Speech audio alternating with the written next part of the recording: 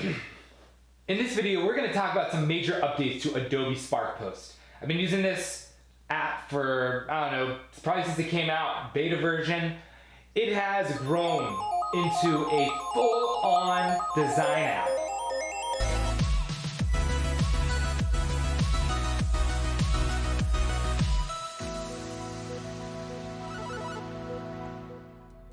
Hey everybody, this is Michael Cohen, the Tech Rabbi, and welcome back to the channel. If you are new here, please consider subscribing. And of course, if you find value in this video at any point in time, you can give it a like. And if you have some questions, you can use the comment section below.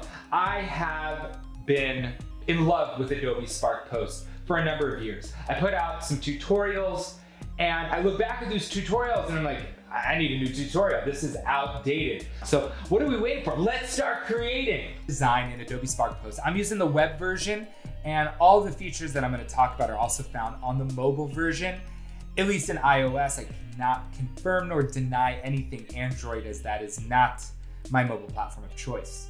But I want to run through a couple different features, and I'm not going to go in depth in how to use Adobe Spark Post because I already have a tutorial that I'm gonna link in the description. You can also check it out on the eye up there in the right corner, because that's gonna go super in depth and you're gonna learn how to use the platform. But here, I just wanna update you with some really cool new features that I just think are super powerful to create dynamic and just really awesome looking designs.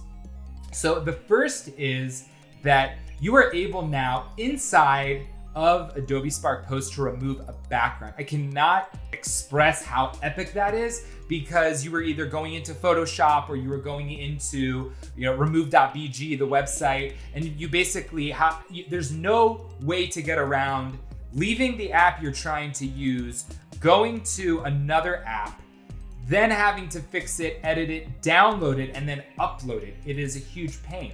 And so when you find a photograph, so we're just gonna go over here and we're going to add a photograph. We're gonna search the free photos, and I searched fun here. Ooh, look at this one here. This, I don't know, I think this one's gonna be interesting because there is so much going on in the background that I think it will probably have a hard time. So we are gonna try that design. So you wanna move freely, of course, with this image, which is also, just so you know, a relatively new feature when you look at the past 3 or 4 months, where you used to have this pin the background, and if you got lucky, you could trick the system into letting you upload a PNG with no background, and it would let it become a floater or move freely. So now you just get to pick it, and it's super awesome. So we have this photograph here, okay? It doesn't really go with the color scheme of the rest of the design, but I wanna see what this remove background beta feature is made of. So we're gonna do this right now. We're gonna see how well it identifies the person and these balloons against this very colorful brick background. So you hit that remove background. It's gotta think for a moment. Wow! That's insane. I mean, look, that is absolutely insane. That's totally insane. First of all, if you were using Photoshop back in the day, this would just take you forever to do. And now it literally just did it for you. You didn't even have to wonder, like, is it gonna mess up the whites over here? Or was there, so you got a little bit of yellow here because it would have pulled everything out. So that's fine. Wow, look at that. Well, there you go. That's how you do it. So now, to the rest of the design. So what I've done is I have popped out these different elements, even this one right here. So what I like to do is I'll actually double up the image, and then I'll remove the background of one of them. So you can now get this text to hide a little bit, and hide just enough so that you can read it, but it's got some style. It's got something, that's a little interesting. And I did the same thing over here with this one here.